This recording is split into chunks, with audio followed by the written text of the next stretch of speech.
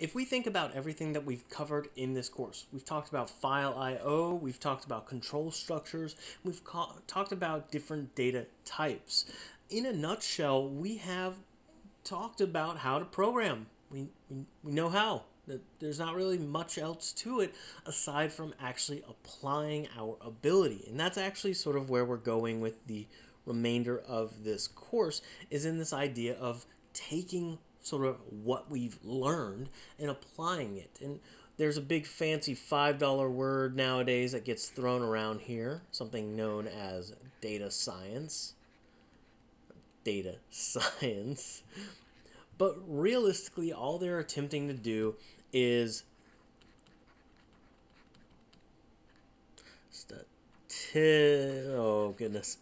statistics with code. Realistically, that's all we're looking to do. We have our ability to do code, which is a very quick way to do heavy mathematical calculations. Well, guess what?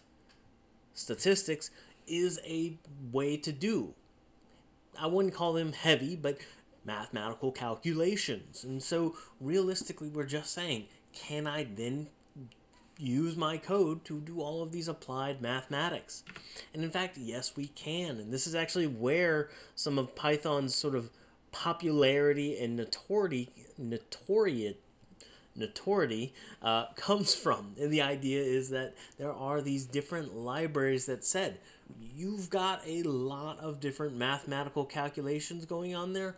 Awesome, fantastic, here you go. Here's how to do them in a nutshell. So they handle it quite well. Now, when we're working off of, say, for example, NumPy, it's more of a commonality here, but for programmers' sake, we hate typing anything. So something like NumPy, too many letters. It's just too many letters. So the sort of de facto default way to reference NumPy is as NP. This is a way to kind of just throw this out there. This is no different than when we do things like import random as R or import math as M. We're just trying to shorthand it. MP sort of is the standard that people use. So why is NumPy so powerful? Why is it, oh yeah, it does the thing. But the way to think about this is, if I sort of built out a list, right? This is a list. The big thing is that from Python's perspective, they only treat a collection as a collection of numbers, a list. I can add to the list, I can remove from the list, but I can't really do mathematical calculations, even though it's how we could look at this also as a vector. And maybe we want to, treat it like a vector rather than a collection. And in fact, that is where NumPy comes into play. And it says, we're going to take sort of your list, just to redraw it out here real fast. We're going to take your list and we're going to convert it into an object known as a NumPy array. Now remember, when we think about the idea of objects, they're just these complex data types that have both functions attached to them and special properties as well. We've seen this with working off of CSV, dict reader, literally strings. That's all they're kind of they're dealing with. And so if we think about it, when we design out an array, we start off by presenting it with np.array. Again, now we're just saying I want to work off of this particular library, which has a function attached to it that is expecting a list, and this will convert it into that array. Now, yes, we can see that there are a number of different ways, but let's actually see this in action. So I happen to have built out a little bit of code here. Again, I have that import NumPy as NP, and I have a small list of just 9 numbers stored in X. Now, this is my typical go-to way of doing it. Instead of having it sort of built out and trying to write it all in one line, I don't like it because it's just too much, and the arrays could get really large.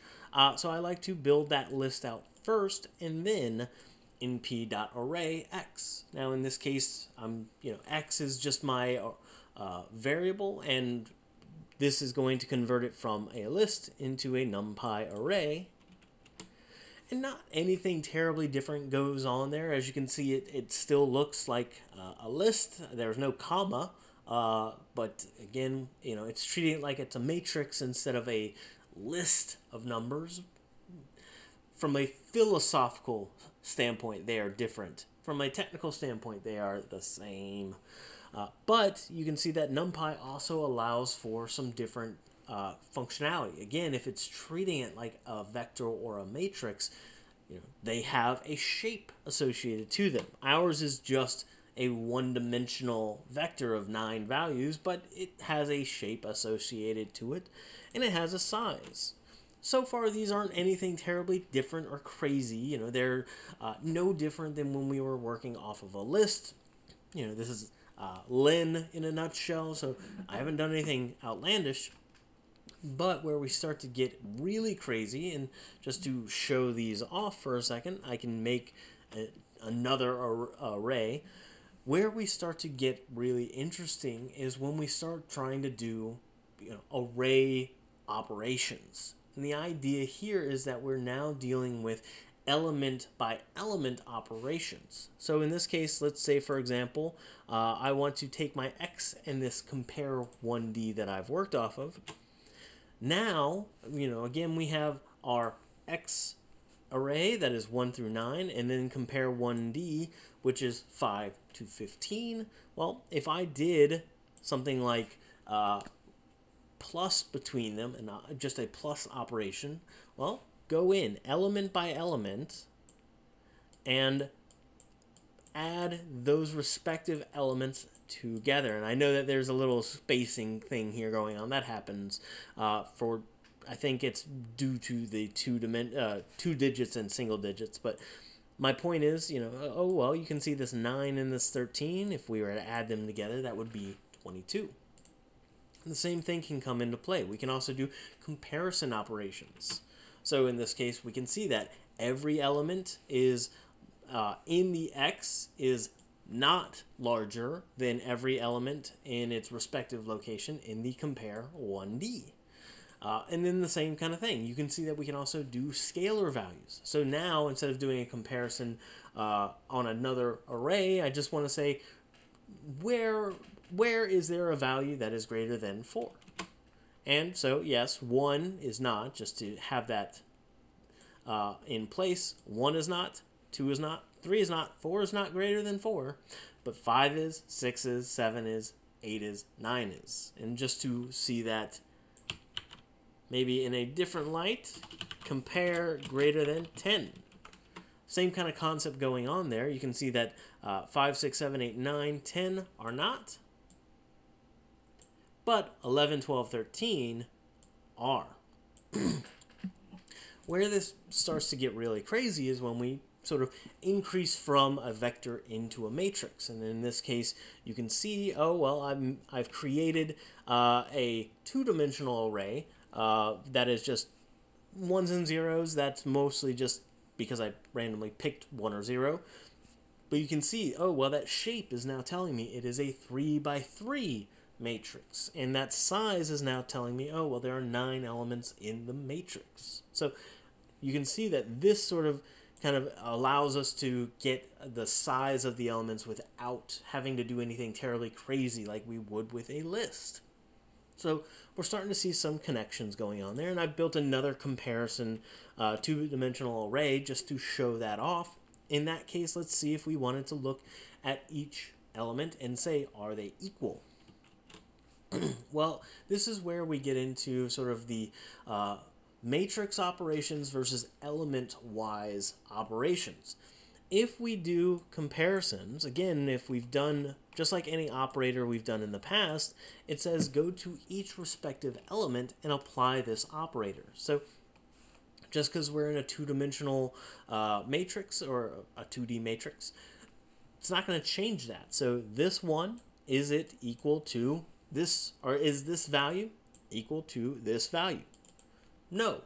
So false. You can see that that goes on, but these inner sort of 4, 0, 1, 0, 1, or 0, 1, 1, 0, those are equal in both, so we get a true. Maybe that's not what we're dealing or looking for. Instead, we are actually looking to say, are these variables, or are these two matrices equal? And so NumPy has a way to do that, and that's where, again, because we can't use the equal sign like we've done in the past, well, it does something different, unfortunately. NumPy says, oh, well, let me look at two arrays, two matrices, y and compare to, or compare 2D, and say, oh, well, let me compare them. And in this case, yes, they are false because, again, we saw that. But if I did something like compare y to itself, oh, you can see that it's going to get a true value going on there.